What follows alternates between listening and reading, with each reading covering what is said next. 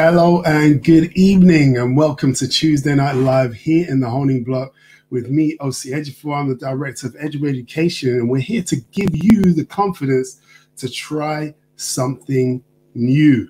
How are you all tonight? How is everybody? I hope you are well. I hope you're fine.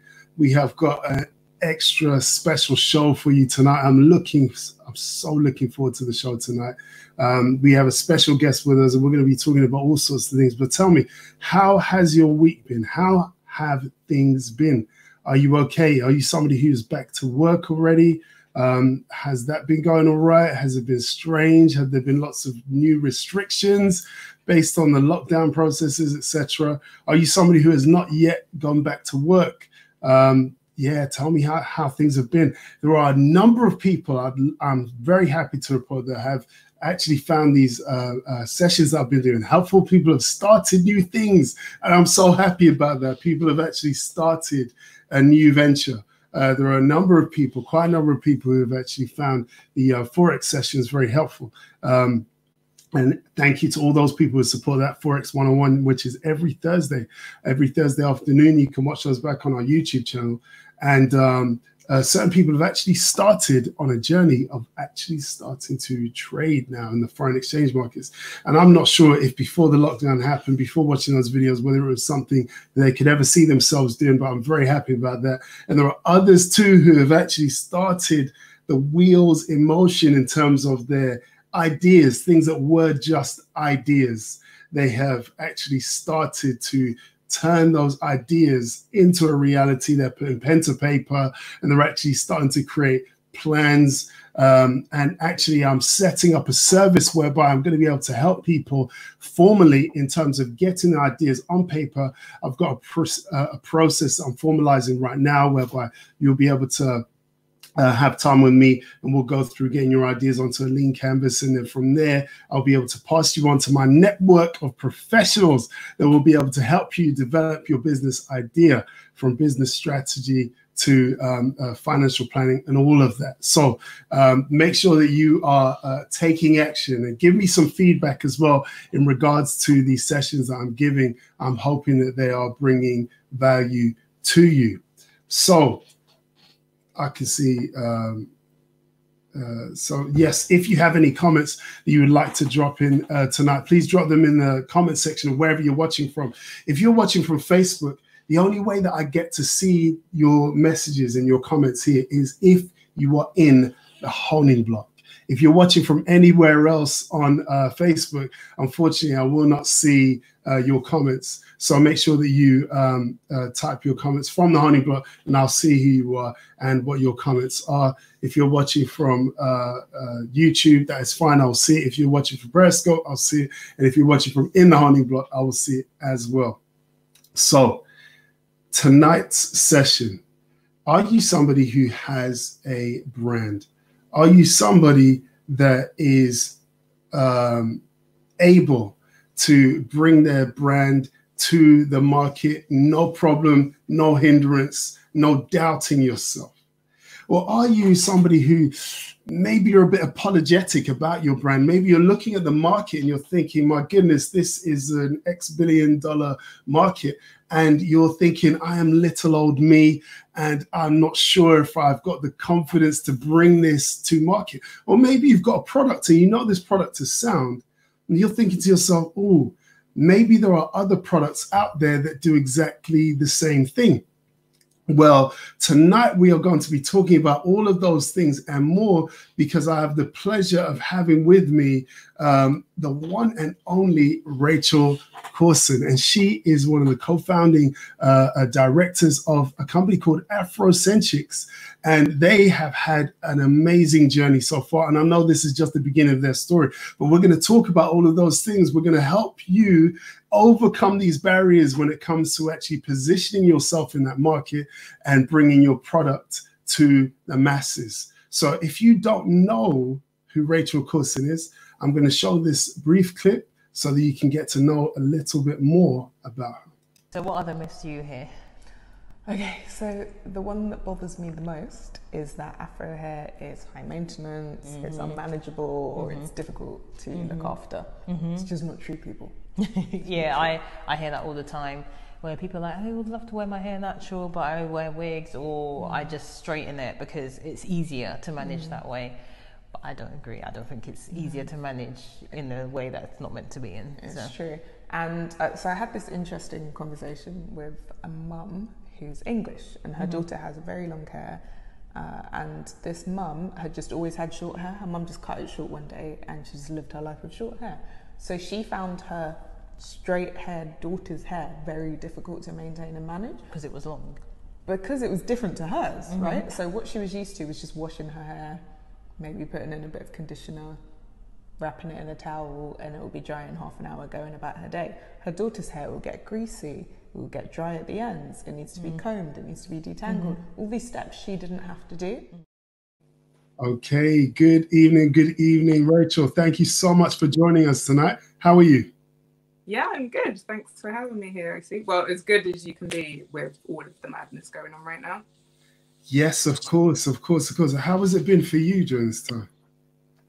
It's been interesting as, as a Black British woman running a company that is run by Black women and predominantly serves Black people.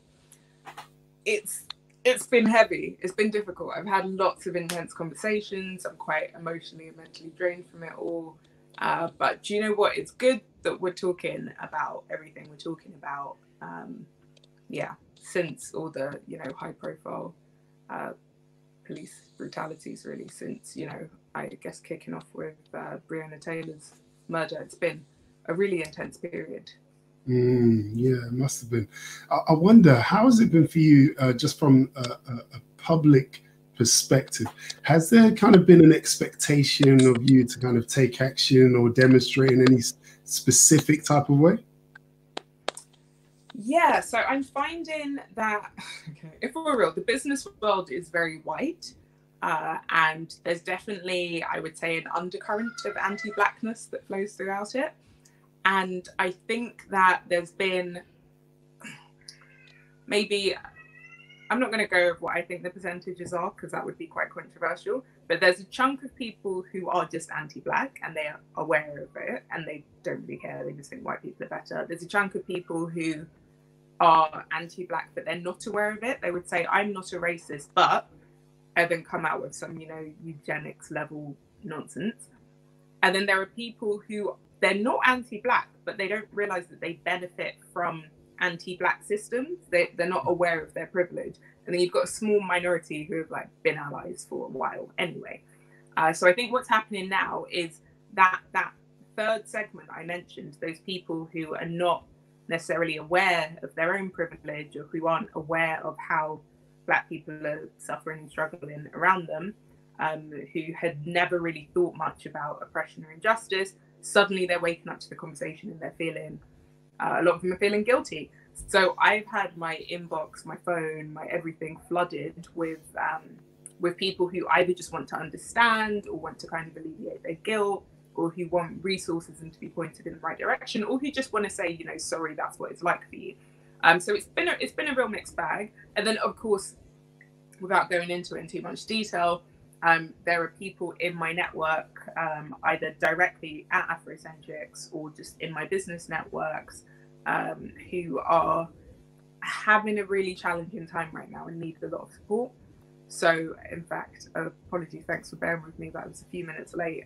We were doing last minute Instagram live on the Afrocenchix channel, because whilst it's safe and straightforward for us to talk about race at Afrocenchix, well, we're virtual at the moment, most of the team is working remotely. It's safe for us to have those conversations, but so many in our community are not in safe spaces. So many people, if they speak up, they could lose their job, or there will be, there'll be some kind of repercussions. We don't think that's right. So we're trying to create those safe spaces, which is draining, but it's needed. So I can't complain. Well, there's so much that we can get into when it comes to that topic. But I think naturally I've got some viewers that are watching now, but they don't know who Rachael Corson is. They don't know the wonderful Rachael Corson. They don't know Afrocenchix. Can you imagine? They've not possibly heard. So tell us a little bit about yourself and what Afrocenchix is, and that will give people a bit of context as to where we are now. Sure. So Afrocenchix, at Afrocenchix, we create natural hair care products for Afro and curly hair. So we sell predominantly on our website, afrocenchix.com, but we were also the first brand for black hair to be stocked in Whole Foods in the UK and in Holland and Barrett. At the start of this year, we kicked off in their Clean and Conscious beauty concept store up in Birmingham, which funnily enough is where we actually started Afrocenchix. So Afrocenchix began when my business partner Joyce and I met at university. I was studying law, she was studying sociology. I had really bad eczema and alopecia because my mum had been relaxing my hair since I was 3. Joyce had just gone natural, and this was back in 2008. There was no natural hair scene yet.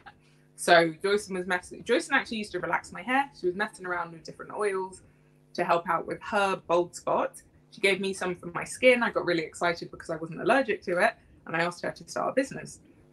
She said no, even though I said I'd be a customer. So in the end, I kind of just kept bugging her, dragged her to the library. We did some research together, put in £50 each to buy different oils. We made our first 2 products. One was a hair oil, one was a body oil. We went to a little market down in Neasden to sell them, built a really basic website. And we had a lot of customers. We had interest from the States, from the UK, from Europe, and we realized this was bigger than us. So that was a while ago. This year, actually next month, we celebrate 10 years of Afrocenchix being officially a business. So we've come a long way in that time. We recently raised some kind of pre-seed investment. We raised a valuation of 2 million in the company. And with that money that we raised, we've been able to hire more people. So there are now 8 of us full-time on payroll. So that's quite exciting. This time last year, there were just 3 of us. So we're fast growing. That's amazing. And it's funny because naturally, viewers might not know that actually our lives have crossed paths in history. It's very strange. I hear about things that you were doing around 2008, and I kind of have my own story. But just to tell the viewers a bit of the background now, I know Rachel. In fact, I knew your dad first. Really? Wait, I didn't know that until just now. You didn't know that? Yeah, I knew him from basketball.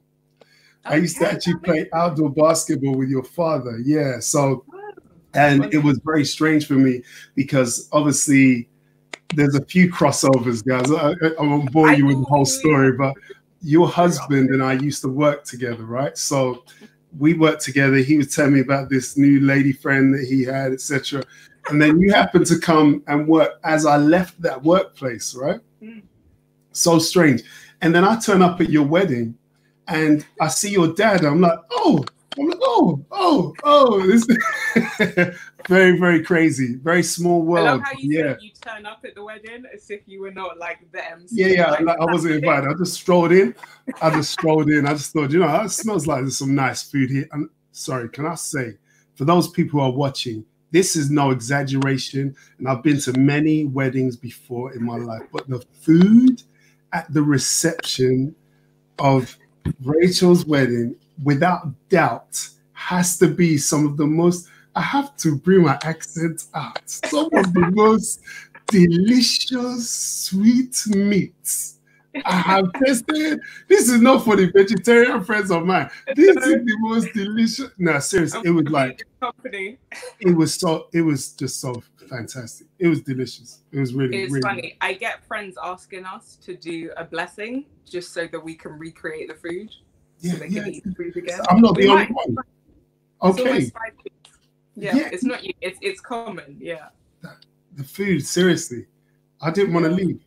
That was like the bulk of our focus. It was food and music. They are the things we must get right. And you got them both right. So yeah, folks, that's a bit of background. So Rachel you've explained how it started off just as an idea, right? And again, in this community, we try to, what the purpose of education, the purpose of choosing our life, we're helping people turn ideas into reality. And quite often, people are missing those vital key steps, right? So now you said a few things really quickly and really small. And I know they're big deals, like to be the first black hair product sold at Whole Foods, that is massive. I mean, can you explain to people just how big that is?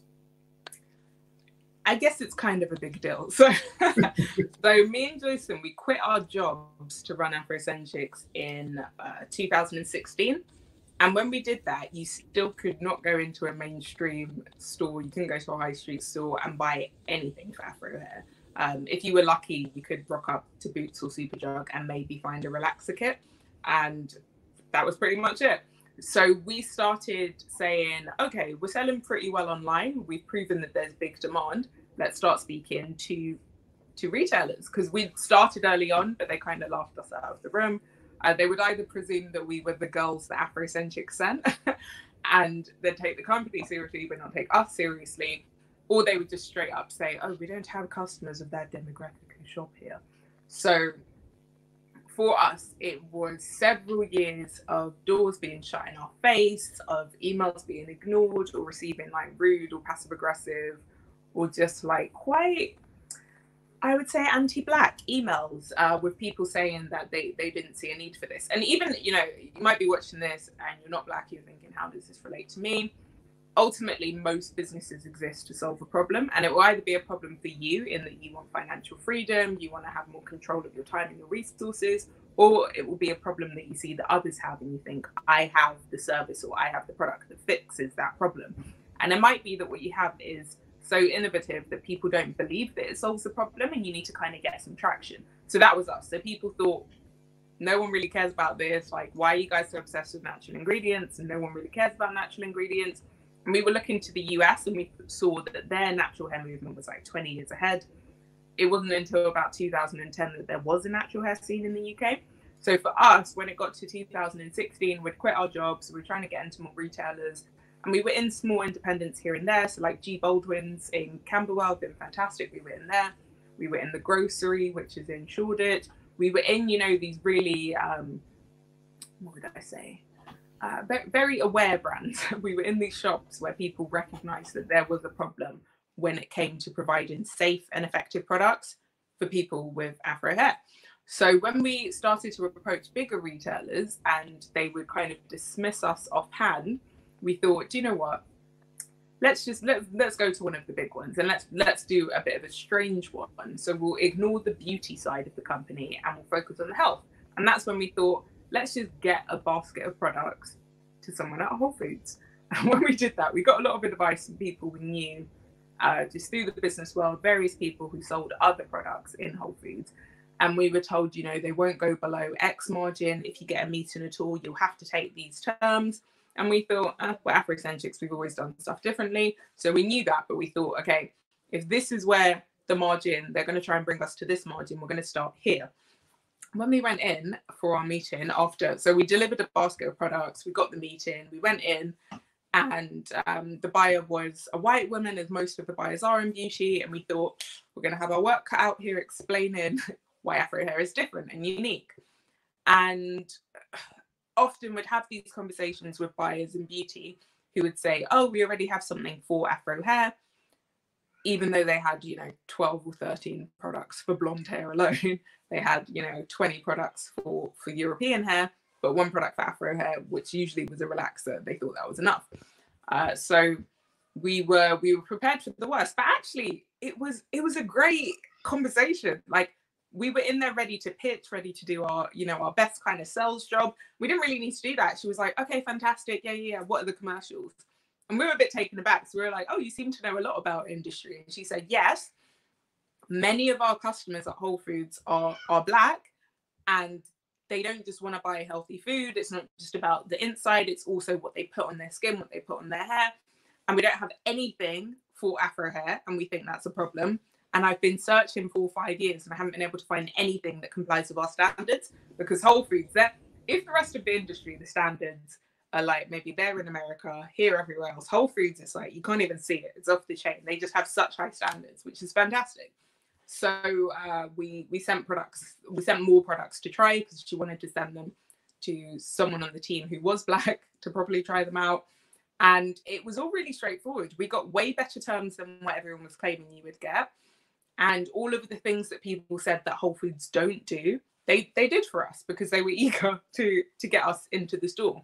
So for me, the lesson there was, don't take other people's no's to be a no for you. You haven't gotten a no until you've been given a no. Just because other people who look like you, who have similar businesses, or who are in a similar scenario get a no, it doesn't mean you will. It suggests maybe that you should prepare yourself for that no and be ready to overcome the barriers. But you know, your mileage may vary, as they say. That is absolutely amazing. I love it. I love it. I love it. I love it. There are so many parts of that story that I'm sure will resonate with a lot of the audience. So there's the whole, what do you do with the advice of your friends side of it? Mm-hmm. You know, the people who are advising you, how you actually mentally process that, and then how that affects your preparation. Because like you said, people can say that this is how it would go, but then you haven't had that no yet. You haven't been stopped yet. So actually, there's a responsibility to just do the best you can, regardless of that. And there's a lot of psychology there. I think this is sometimes a sticking point for many people. Mm-hmm. You know, you have an idea, your friends tell you all the reasons why that might not work. But then you kind of have to deal with that and then push past that. I think that's great. And then actually the fact that you were expecting to have to do all of this education, she was like, no, this is great. I love that. That's brilliant. And I know that beyond that, naturally you kind of got that pitch successful underway. Talk to us about the WeWork's pitch, because that was a huge deal, right? That was a huge deal. How did you feel about that? Give people a bit of background to that as well before you explain. Okay, so background to this. So as I said, Joycelyn and I quit our jobs in 2016 to go full-time on Afrocenchix. Oh, my neighbour's waving at me from outside. I'm like right in my bay window at the front of the house because it's the only place with decent lighting so that you can see me. Anyway, so I had a baby in 2016. And because I was doing Afrocenchix, actually, funnily enough, the reason why OC and I met in education, and I still joke that my husband tricked me into working at his school so he could win me over, because we were definitely not an item beforehand, even though everyone at the school probably thinks I'm a liar, because I was like, I don't like him. Why is everyone saying we should date? Sorry, I love that. I love that. We go to the same So you guys were not even anything before you started working? Not in my head. So Jack had a little crush, but to me, it was just like, he was just this Welsh guy. I love that. I love it. I love it. And Jack, if Jack is watching it, I love this. I love it. So he actually lured you in. That is such a smooth trick. That's brilliant. Yeah, That's he had like that whole, how long was I there? I was there 2.5 terms till I had enough and I ran away. But that's another story.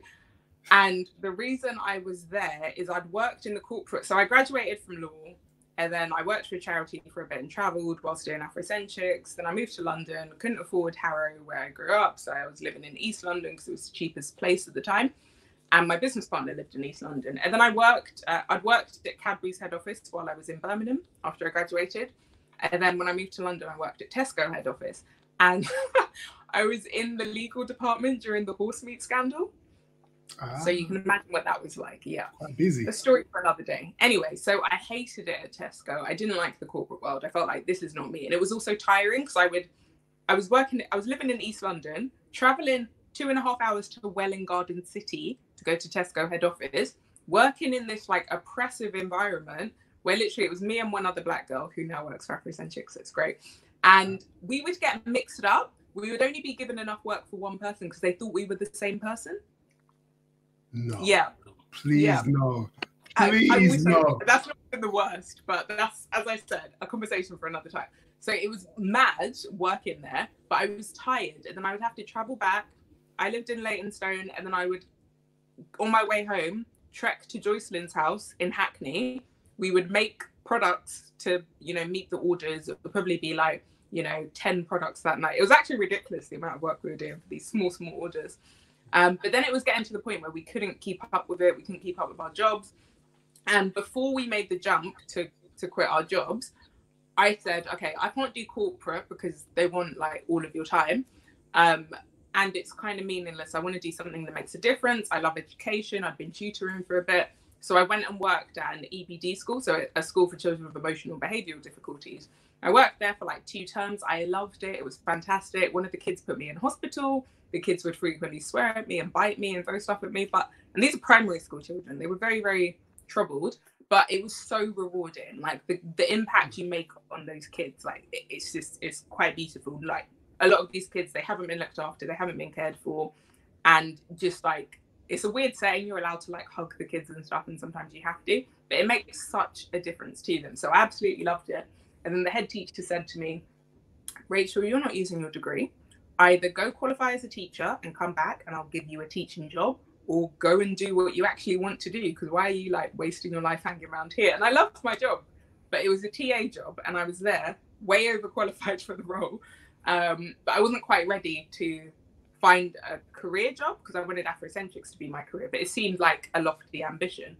So at that point, I like walked into church one Friday and I'd said to my friend Jack, now my husband, oh, I need to find a new job. And he's like, oh, they're hiring at my school. He was all excited. I thought he was excited because he loved his school. Turned out that he was excited for a different reason. Right? Yes. I really didn't even think he liked me. So it's so funny. That's anyway, Jack was like, right? Ah, you're looking for a job, are you? Oh, literally. Yes. I have a job for you. Yes. Even our first date, it was like, oh, do you want to go watch this basketball match? And I was like, okay. What? Genius. I'm not going to interrupt you, but you carry on. Yeah. So I'm working there. I'm like working nights. It was mad, but basically, very long story short, I'm not going to go through my whole CV because I've had about 30 jobs. But when I was working in education, I had a bit more freedom and flexibility because of the timings, and because I was a TA, so I shouldn't have had to take work home. That school did make me take work home, which is part of the reason I left, and they weren't paying me for it. Both is probably unsurprised by this. Anywho, being unpolitical about this, I was being paid as an unqualified TA, and I was there with a law degree and an MVQ in childcare learning and development that I did in the summer holidays of my law degree. And I had like years of experience working with kids. I was teaching lessons, planning lessons, marking lessons, doing interventions throughout the school. When I left, they replaced me with 3 teachers doing my work. One was a senior leader, one was like a supply teacher they had to bring in. And I was like, wow, just so that you'd pay me above the poverty line. Anyway, so I'd had some interesting experiences. And by the time me and Joycelyn got to the point where we realized we had to quit our jobs, we were both working part-time. So I'd gone on to do a master's. I worked at UCL where I did my master's, and I was advising student businesses 3 days a week. And then the rest of the week I was working on Afrocenchix, and that was all well and good. But then we realized, wait a minute, we're looking around us and we're like, all these like mediocre businesses, but it's just like a white guy with a good degree. They're raising a lot of money so that they can actually hire people and grow their company. And that's when we started to learn about angel investment and venture capital and all these things. And we started winning all these awards, which would come with little cash grants, like $5,000 here, $5,000 there. And we realized, okay, we're plugging this money into the company, and it's like you put in money, you get out like an exponential amount from that. We keep putting in money, getting out a lot more, but we weren't paying ourselves. We were reinvesting the profits.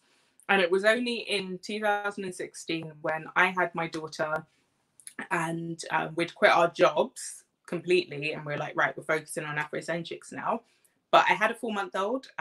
Like, me and my husband had just got married and spent all our money on the food for that wedding. We weren't expecting the baby. She was a surprise. My husband's a teacher, so I actually needed to work. So at that point, I ended up very long story short, I had like 4 jobs. I was like being paid to write blog posts. I was tutoring. I was working with this charity, doing like some stuff from home. I was doing some like search engine optimization work. And then I ended up coordinating this co-working space for my old boss from UCL who'd left to do his own thing. And that was actually all great. It was a really good, I learned a lot in that time. And I thought, okay, everything I'm working on now, I believe in these courses. I'm able to bring my baby to work with me, which is a blessing. And I'd really prayed for that opportunity because I wasn't ready to put her in childcare. She was too much of a baby. I thought I should still be on maternity leave. She's just tiny. But I was doing all this stuff. So I say I was full-time on Afrocenchix, but I wasn't, because we couldn't afford to pay me yet, right? We were paying 1 member of staff, and everything else, it was either me and Joycelyn working for free, or it was volunteers. Joyce's husband works for a big company, so he was, you know, covering all the bills, and they just saved a lot for this to happen. So then in about 2017, we realized this is not sustainable, this is exhausting, and our options are raise investment or quit, really. So 2017, we started to learn more about investment, and we were being told all sorts of nonsense, which I don't think we have time to talk about, but it was just very, very unhelpful. A lot of it borderline racist. Like, there's definitely more hoops you have to jump through if you're Black and a woman in this industry that we call the startup world. So it was quite a difficult time. And then it got to 2018. I found out I was pregnant, another surprise pregnancy. My husband's very proud of himself. And I thought, wow, we're raising investment. I've got a visible baby bump. Like, how many more barriers do we need? And we started to like say, you know, we just have to pray. So I was praying some very specific prayers. I was praying that we'd be able to raise £350,000 before my son was born, and that we and that we'd be able to hire someone so that I could actually take a maternity leave. And it was crazy because about 2 months before I was due, we had someone who had previously interned with us, would offered her a job. She'd said yes, it was fantastic. We had about £200,000 committed in capital from various angels and funds, and things were looking really good. Then it started to fall apart. So the person who had accepted this job offer, which would have brought us to 4 employees, including me, but I would go on maternity leave, she got another offer with more pay. And she thought, she was also an EU national, and because of Brexit, she just thought, you know, it's safer to take this other role because that company is going to be able to back my visa application if I need it, and you guys might not. So we're still in touch with her, probably rehire her in future. But I was stressed. I was, you know, at this point, 8 months pregnant, running around doing all these pitches, and 7 months pregnant. And the person who I thought was going to, you know, come in, work on the company, actually allow me to be able to take some maternity leave, she had disappeared. So I carried on praying this very specific prayer that seemed completely crazy, that would raise £350,000 before my son's born. And then I was doing all this madness. I was in all these WhatsApp groups of different like angel investors and stuff. I was going and meeting people in train stations. It all sounds very clandestine and weird, and it is. That's what raising money is like. Anyway, so I had a meeting with this one guy who then went on to become one of our investors, and he was great. And he said, my company, he worked in tech, my company is based in a WeWork. WeWork have all these competitions every year. You guys should apply. And at this stage, I'm there with my 7-month belly, which was massive. Joyson was on holiday, so it was just me and Nadia in the office. And I was tired. I was running around doing all these pitches. I thought, I can't really be bothered because we keep winning all these competitions and no money follows. And I'm trying not to be resentful about the fact that we won so many awards, and yet people say, great pitch, one of the best pitches I've seen, but you know, I don't really understand this market. And that would be like a middle-aged bald and white guy saying he doesn't understand the market, so he can't invest, when he's got like investments in like cannabis farms and like, I don't know, tech for baby monitors. And why do you understand that, but you don't understand this? Anywho, so it was quite a difficult time. And then this curveball was thrown of, you should apply for this competition. And I thought, do you know what? We'd done a crowdfunder. We'd raised about £6,000, so a crowdfunding campaign. So we had a video, because you had to apply with a pitch deck, a video, fill in some long application form. So I thought, okay, it's probably 2 hours of work. There's only 2 of us. We've got a lot to do. We're raising investment. We're running the company. We had at that point, you know, like in the high hundreds of customers, and it was just the 2 of us. We had orders to get out. We were making the products physically with our hands. I mean, we still are, but that's another story.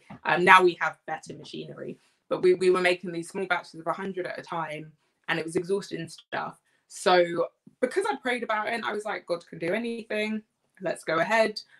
We did carve out that time. Nadia edited our video from the crowdfunder to fit in with this. I chopped up our pitch deck, changed it up a bit, filled in the form. Forgot about it.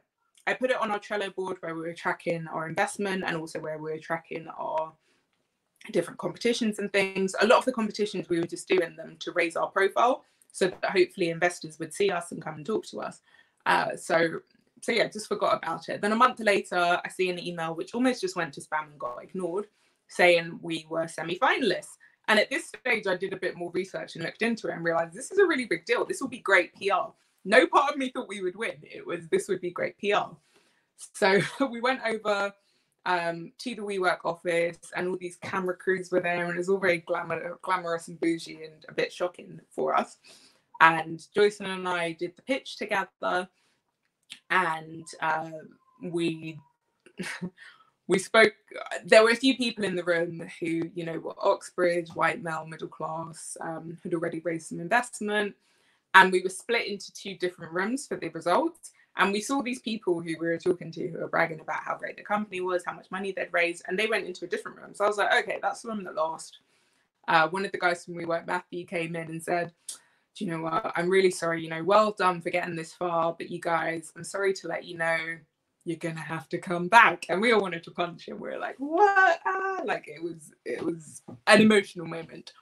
And even at that stage, I was like, fantastic, the PR from this is going to be off the chain. You know, they've got such a huge budget for press. They've got these celebrities involved. Ashton Kutcher is judging. How cool is that? You know, I grew up watching like Punk'd and that 70s show and the Butterfly Effect. So that was crazy to me to begin with. And then when we're told we're going to be on stage, it's this big bougie thing. I'm just there thinking, great, good PR. Hopefully there'll be some investors in the audience. And they were a bit fuzzy about what the prize money would be. And they said, oh, it could be you get nothing. The money could be split. It's not really a competition. They were just it was very unclear. But at this stage, we had 100 grand of capital committed. I was due to give birth on the day of the competition. But I knew my baby wasn't coming that day. I knew he was going to come on the Saturday, which he did. I went into labour on Saturday. He was born Saturday night. He was born Sunday morning. But the pitch was on a Thursday. And me and Joyce had a big chat about it because we both pitch. We're both able to pitch quite well. We have very different skill sets in a lot of areas, but there's overlapping strengths we have. And one strength we both have is we can deliver a good pitch. I also used to teach public speaking, and I was the president of debating back at my university. And one of my like weird skills that everyone always says is that I have an answer for everything. As in, I'm very good at quick Q&A on the spot. And I thought, okay, if I need to have like, I watched this pitch where Ashton Kutcher was telling someone off for standing on the stage but not knowing all the answers. And I thought, okay, someone needs to have like an encyclopedia of the business in their brain. That is me. Everyone in the team calls me the nerd. So I thought, okay, it makes sense for me to do this pitch. And then we had this big conversation where Joyce's like, I don't know if you should do the pitch because you're very visibly pregnant. And what if they discriminate against us? Which was difficult because people had discriminated against us. We'd had a few people drop out of the of our investment opportunity because of my bump. Even like some women said to me, oh, we have a few reservations. One of them is your high standard of ethics because, you know, yeah, it's great to be sustainable, but what if there's a cheaper way to do things? If you're not willing to compromise on that, we can't necessarily work with you. The other is that you're pregnant, so who's going to do the work? Anyway, so we were dealing with stuff like that. And I said, do you know what? Given the ethics that WeWork have, or at least, you know, profess to have, and given the fact that we don't really think we're going to win, this is just a PR opportunity, it's probably a good PR to have my big old bump on the stage. So let's do it. There's also the risk I could go into labour. So Joyce was ready there to jump on if she needed to. And it's funny because I delivered the pitch, went to the bathroom because I was, you know, literally 9 months pregnant, about to drop.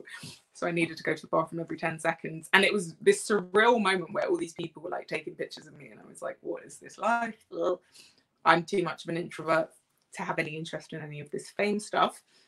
And there were thousands of people in the audience, and, you know, they were like kind of flocking around me. And then suddenly good old Matthew from earlier runs over to the women's bathroom and is like, you need to come now. You need to get on stage. We're announcing the winners.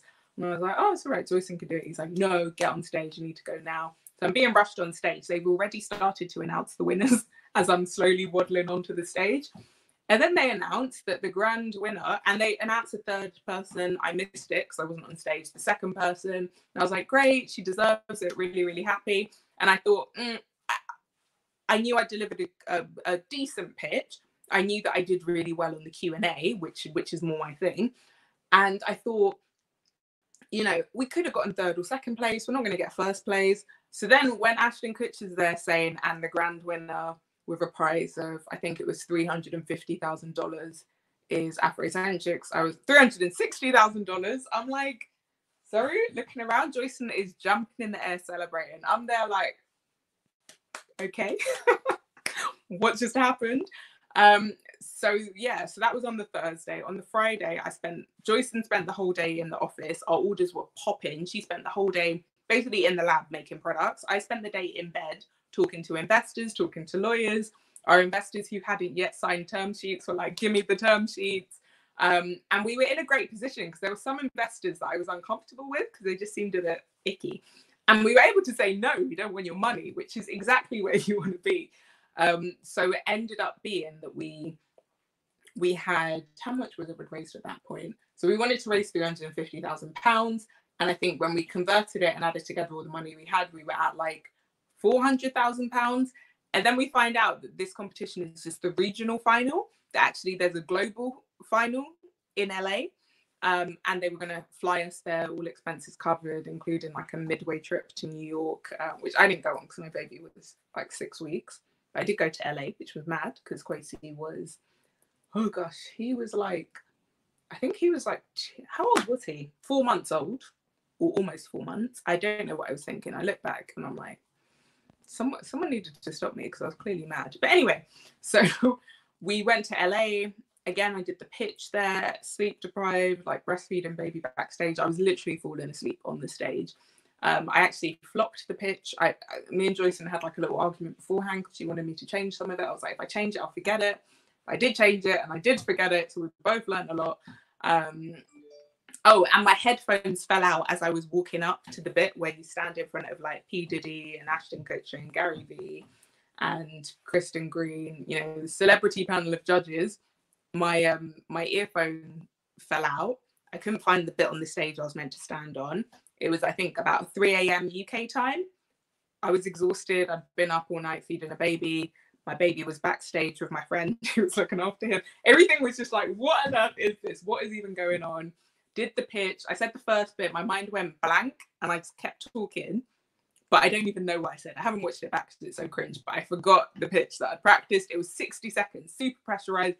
All this light on me. Like, I think over 10,000 people watching in the room, plus more online because it was a live stream.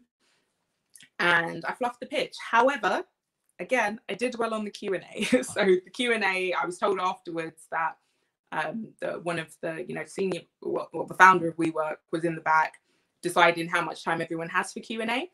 And the average time, I think, was everyone got 8 minutes. But with us, he allowed us to have 12 minutes. Every time they're like, cut it, he's like, no, let her keep talking. So we ended up having, as you can see, I talk a lot. We ended up having like this back and forth with Diddy, who was like, tell me about the kitchen. And we're like, wanted to know about the heart and soul of the company. And then we didn't come first. But to be honest, I hadn't expected to win any money. And we walked away with another $180,000. So in total, we'd raised, I think we raised over $630,000, including turning down quite a bit of money. So yes, it was quite an incredible experience for our first serious investment round. We'd had like a tiny bit of angel funding before that from just a great group of these Black guys who worked in the city, thought, let's pool our money, let's help some young entrepreneurs. And some of them are still like a little bit involved in the background. But this was our first kind of serious investment round. And I feel like God took my prayer and just did some madness with it because no one really raises investment like that.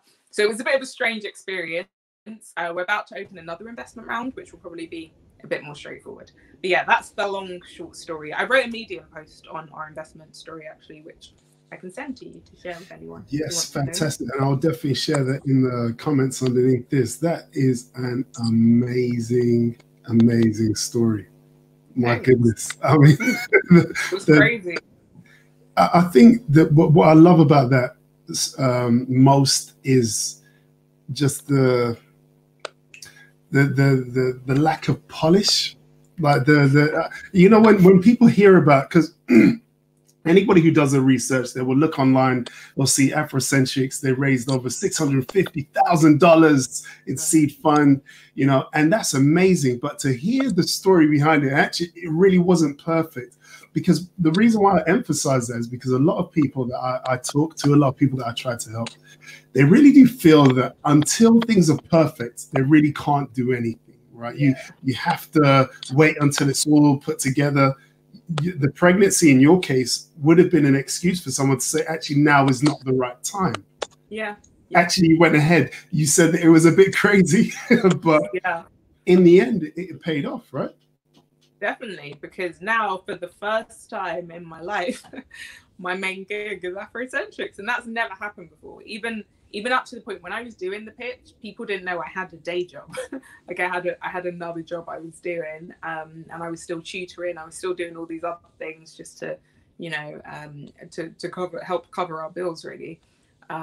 So yeah, like having 2 children comes with its costs, and the company was, all the money we were making was being reinvested into the company. And because we realized we can't carry on just running, like blood, sweat and tears is not on the balance sheet here. We need to actually do this properly if we're going to do this. And because we've got these big global ambitions, paid, right? So you can either just keep plugging it into the business and keep running yourself into the ground, or you need to actually get paid for it. So yeah, it's not sustainable until you are paying yourself. This is it. This is it, and that is just a really key takeaway for anybody who's watching this. I think that's amazing. I'd like to go back a little bit, just for our viewers. I'd like to go back to the conceptual stage of this product, because we know about Afrocenchix. We see the name, we see the label, the product is there for all to see. How did you come to that? How did you first of all come up with the name? And then just the idea of the product. So we're laughing, this is going to be good. Okay. So, because what I'd like, you know, obviously the title today is kind of know your niche and grow your brand. So you clearly had a specific target audience that clearly separated you from everyone else. And there was nothing existing out there already. So that's very helpful, I think. Yeah. In some ways, I guess it's quite scary, but you've got no kind of successful comparison to make. But also it's kind of like, okay, so there's not really any competition per se. Yeah, I mean, there kind of was. So it's rare that you do anything and there's no competition in this world. Like, if you've seen a problem and you're trying to solve it, other people will have seen that problem and tried to solve it. Any idea you have that's original, probably 50 other people have thought of it. If it's a really rare idea, if not, you're talking thousands, maybe millions of people have your idea. So it's always about the execution, right? And for us, there was so 2008 we started like messing around with stuff. 2009 we started taking it a bit more seriously. 2010 we won an award from the University of Birmingham for ethical and sustainable business innovation. Again, just entered on a whim, thinking, oh, maybe we can get onto the university newsletter and get a few more customers. And it was strange that not only did we win some money, but they said, if you register the business and take this seriously, we're going to give you some more money and some more support. So we did. So we registered the business July 2010. And at that stage, the competition I was aware of was a company called Hair We Grow Natural, who made butters. I don't think they're still going, but really like impressive women behind it. And we reached out to her and we thought, do you know what, like, we don't really believe in monopolies and we're solving the same problems here, so let's work together. So we started doing like really small scale like natural hair events. I think we did 1 or 2 in Birmingham. It was mainly in the Midlands because we were still university students living in Birmingham. And there was nothing happening like, you know, the natural hair beauty expos of tens and thousands of attendees in the US. Nothing like that was happening in the UK. There wasn't that much of a market. Most people were still relaxing their hair. So when we started, the reason we called it Afrocenchix, to be honest, was I came up with a silly suggestion. You know, it's kind of Afrocentric, because me and Joyce have never always been quite, you know, for the people pro-black. So I said, you know, we're kind of Afrocentric. We like the culture. We want to promote the culture. We are girls. We are chicks. Afrocenchix. And Joyce said, that's an awful name. That's really stupid. We're not going with that. I checked the domain. It was 99p. I said, do you have a better idea? She said, no. I was like, cool. Afrocenchix it is. So that was our first website. And I said, you know, we can change it later. It's cool. And it's funny because we got so much flack from people who said, sounds a bit too black. Isn't that going to be off-putting? You know, there's not that many black people in this country. Why don't you do stuff for everybody? And we said, well, there's loads of stuff out there for everybody. We didn't start just to make products. We started to fix a specific problem, which is that you can't really get safe products for Afro hair that actually work. Most products for us, they're toxic and they're rubbish, which is why Black women and Black men too end up being product junkies. So we've got 20, 30 different bottles that we've tried once or twice just on the mantelpiece, on our dresser. When we do find something that's moderate, but maybe it smells really bad or it leaves a grease stain wherever we go, we just think, oh, best of a bad bunch. And you start to feel like you are the problem, because it will say for dry damaged hair or for problem hair or for coarse hair.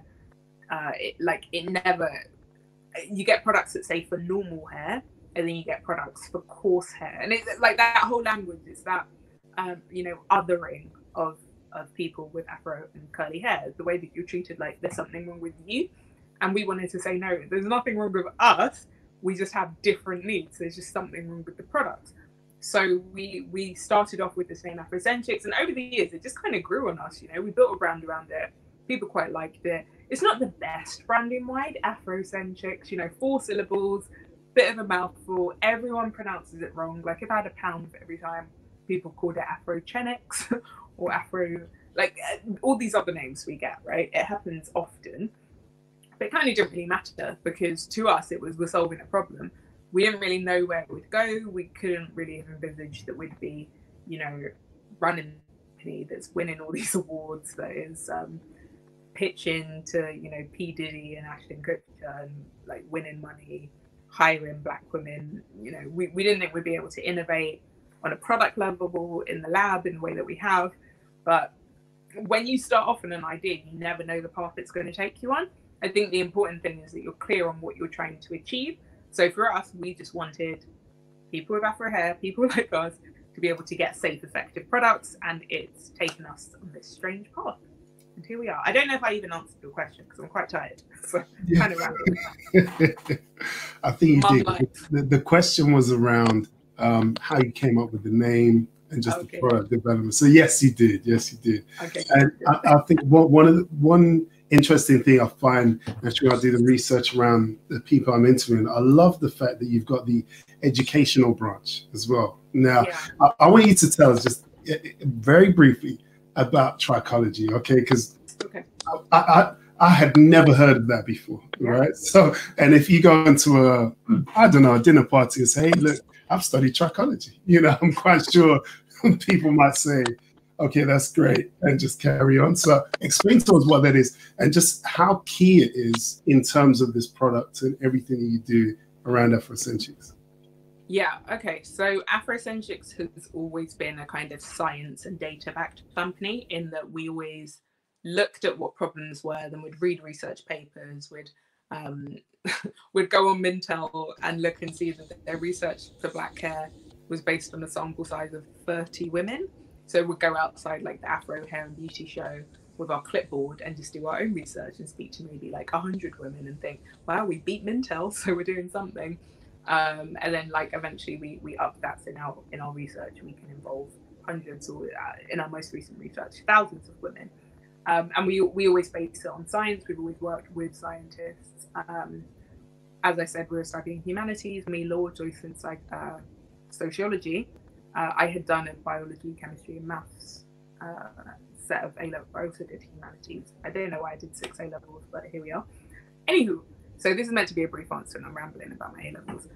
Back to trichology. The reason I studied trichology, Joyce, and did a soap making course afterwards, is because we thought people are just making stuff up in this area. There wasn't much of a natural hair movement, but there were all sorts of self-professed beauty and hair gurus who were just saying, oh, if you pour some onion juice on your hair, it will grow 18 inches overnight. And we thought, okay, let's just be a company that, yes, we're natural, but we always come with a scientific approach, because a lot of poisons are natural, right? A lot of molds are natural. Being natural doesn't necessarily mean it's safe. So for it to be safe, you have to be science-based and natural. So when we learned about trichology, kind of through one of our investors, an angel investor, about a year after we started, and a girl who used to kind of be part of the company and then left to pursue a different career. She'd kind of joined us after a year, told us about trichology.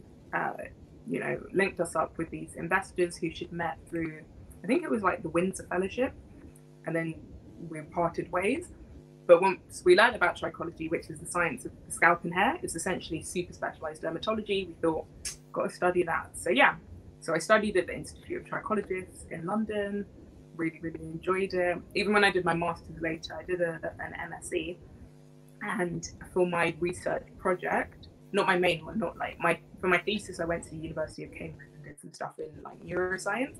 But for my, like I had a research project I could do myself. I did it looking at trichology and looking at the way that there is almost like a medical triage that happens through trichology because of the way that hair is so important for people, for most Black people, essentially. So I could talk for ages about that, but I won't. Trichology is the science of the scalp and hair. That's amazing. And I think that I think I find useful in that is that, you know, a lot of people, again, kind of going back to this idea of you have to have everything ready straight away. But from your story, it's evident that you've learned so much as you've gone along. So I think the key message here to people is just start. You know, your brand name, it started off as a joke. And actually you thought, right, let's just start with this. Mm-hmm. And you could always change it as time goes on. But I think the key here is you're taking action, you're doing it, you don't know everything, you're learning as you go. Mm-hmm. I think that's amazing. Thank you. Yeah, lifelong learning is really important in business. I think you have to be humble and recognize that you always have to be learning because there's always something new. Well, I'd like to, what I will do is if you're watching this and you would like to ask Rachel a question, I'm going to give you a couple of minutes to write down your question, type it in the comments section, and I will pose it to Rachel. Rachel, I have one more question for you just before we round up everything, bring it into the audience. I want to know, just in terms of this whole idea of bringing a product from concept to the market, you're now being paid by that business, which is excellent. There's so many people who want to get to that place. What is the most difficult thing that you've experienced in that journey? And how did you overcome it? What did you learn from that difficult experience? That's a big question. So I think that there are so many fantastic ideas out there. There are so many people making like really amazing products just for themselves and their families. And wanting to turn it into a business a lot of the time is a great idea. I love the prototyping part. I really like inventing. I don't like scaling it up. So I don't like taking something that works fantastically when you make a batch of, I don't know, 10 hair butters or 10 shampoos and it works well. But then you have to make sure you can make 1,000 and you have to make sure it's still stable as a formula if you make 10,000. So that part is a bit of chemistry that my brain checks out.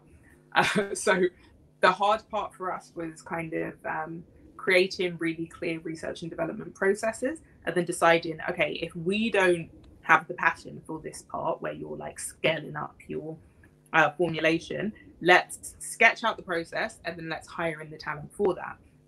So the way we decided to do that was with internships. So we're about to start our third research and development internship, where we have someone who's studying cosmetic science or chemistry, and they come and work with us. We teach them everything about running a product company, and they get to do their own project and actually help to bring something to market, which is an incredible opportunity you usually don't get as a student. So it's kind of win-win. They get fantastic education. We get help with kind of like, you know, the scaling side, and, you know, you do the mentoring and it's rewarding on both sides. So I think the hardest thing, at first, it was probably complying with all the new EU legislation that came in around 2012, just because it was so expensive, you know, for every single product. It can cost you thousands of pounds just to get a product close to the point of being able to comply legally. And then you have to register them on the EU portal. There are all these things that people don't know. But yeah, it's a very involved process to bring a product to market, and that probably needs a whole nother, you know, hour on a podcast to talk about that.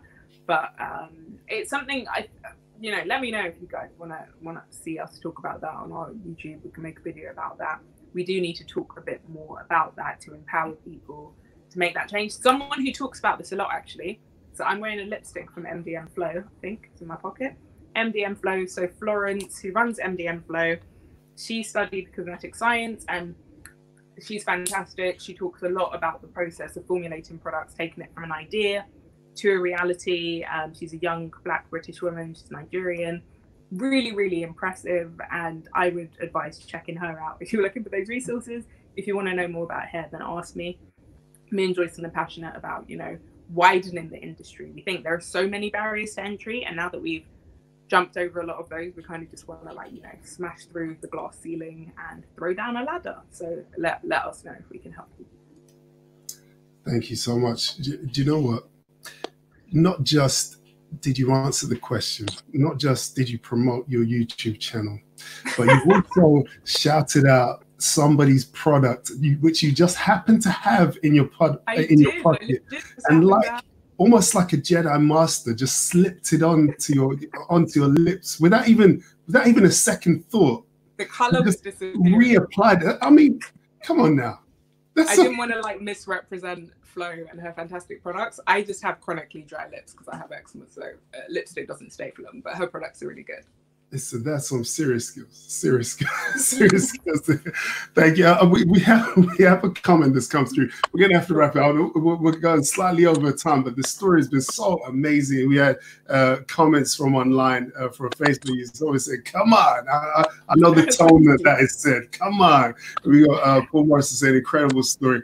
We have this comment here that's come in. It says, "Hi Rachel, what an incredible story. Can I arrange my 14-year-old daughter to spend a day in the life with you after lockdown? My daughter is passionate about this subject." Yes, but we've had a lot of that. We've had probably about 12 between work experience and young interns. We've had probably 12 people who've kind of come through, and we get sometimes people contact us on Instagram and say, "Love what you're doing. Can I come and like do some volunteering for you?" And yes, we'd love to give people that experience. I wish I had that when I was a teenager. So yes, but because she's 14, you'll have to be there with her. We'll have someone over 18 who is like the responsible adult because she's a minor. But yeah, we'd love to. Our office gets a bit wild. Sometimes I have my 1-year-old there. It's like a playpen like a ball pit in the corner. So be prepared. And it's like our space. It's an office, but it's mainly kind of for manufacturing, and then there's a bit for like photography and video shoots. So it's a bit zany and out there. So prepare yourself. But yeah, drop me a line on Twitter if you're on Twitter. Not on LinkedIn because it takes me like 2 years to respond to those. LinkedIn, I'm so bad, and I'm really bad on email. But the best thing is to email info@afrocenchix.com. I'm not very quick to respond to emails. I've got 2 young kids. I choose not to be on top of my email inbox so that I can be there for my kids and be there for my team. But info@afrocenchix.com is checked several times a day. Our whole team of 8 people mans that inbox, and someone will get back to you and make sure that I actually see it. But yeah, I'd love to have your daughter come and learn some things. And the person's replied, "You said yes, thank you." So it's a happy customer. And I have to verify what you've just said in terms of getting back to the email, because I would, it's not often, I've had some big people that I've interviewed here. I have some big people I've interviewed. You will have to be the first person who I've used an intermediary to communicate with. So that's like, you're rolling. You're rolling. When I'm dealing with people's secretaries, that's like, yeah. The reason I have a PA, it's a bit cringe, right? But I don't know if you've read the book Deep Work by Cal Newport. So Jack got me to read Deep Work, a book by Cal Newport. No, I it haven't. Changed my life. Anyway, I recently wrote a Medium article about time optimization, and I explained why I'm just not on top of my email. I'm not an inbox zero person, and I choose not to be, because when I spent so much. I could spend hours of my day on emails. Like I kid you not, I currently have 4,000 emails in my inbox that I haven't read. I get every time someone on my team, every time I have like a new hire or an intern, and they're like, "Oh, I sent you an email." I'm like, come stand with me for 5 minutes. And I show them my screen and the ping, ping, ping, ping, ping. I'm like, in this meeting, look how many emails there are. And it's not because I'm like some big person. It's not that at all. It's just that the nature of our industry is that we're serving people who have been underserved for so long that there, and also there aren't that many weirdly, black hair is this massive industry, but there are very few black women who own companies in the black hair industry, which is mad. We're the biggest customers, we don't really have the ownership.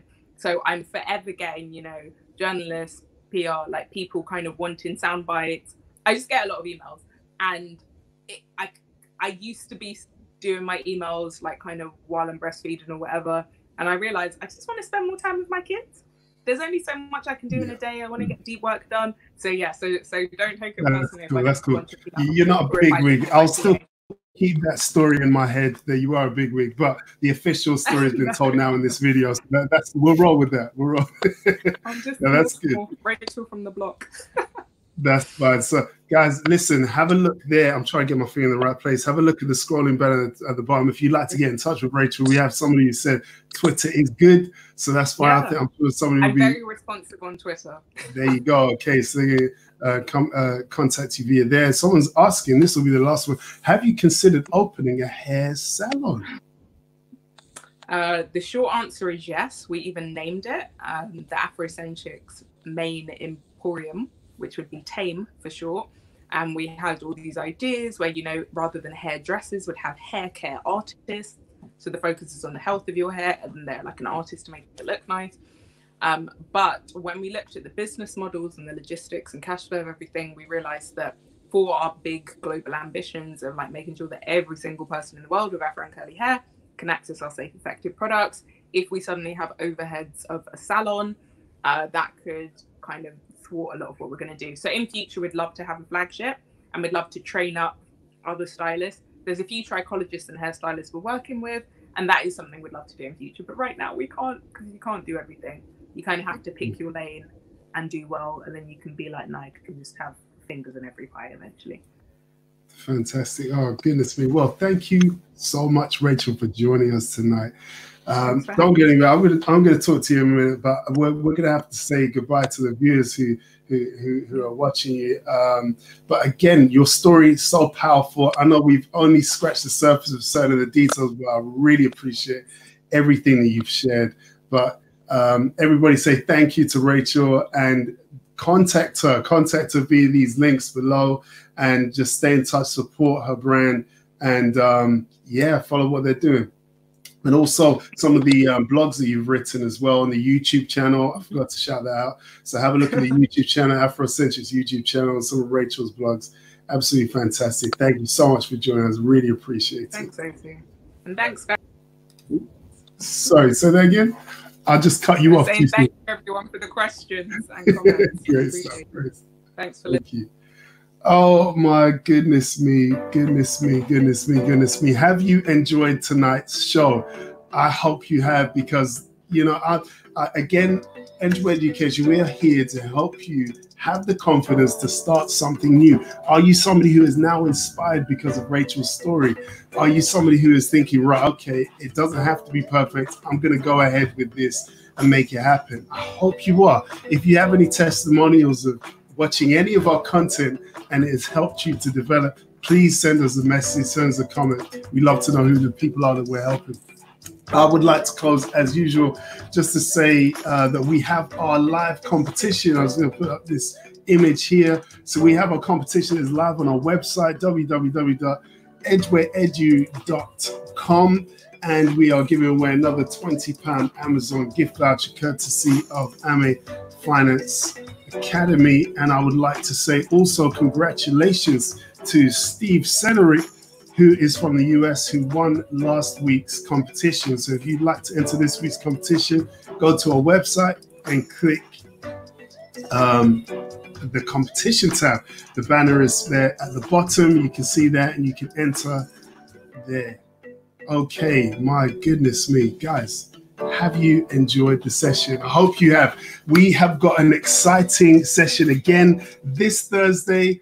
Do not miss it. We've got Forex 101. I'm going to be teaching another lesson on how to make money in the foreign exchange markets, I will be joined by a special guest from the US, Mr. Kevin Serrano, who is a Forex educator. We're going to pick his brain, ask him questions as well. And then, of course, next week for Tuesday Night Live, I have none other than Kike Onewinde, who is the founder of BYP Network. If you do not know, Google search and find out. And we're going to be talking about the power of growing your network.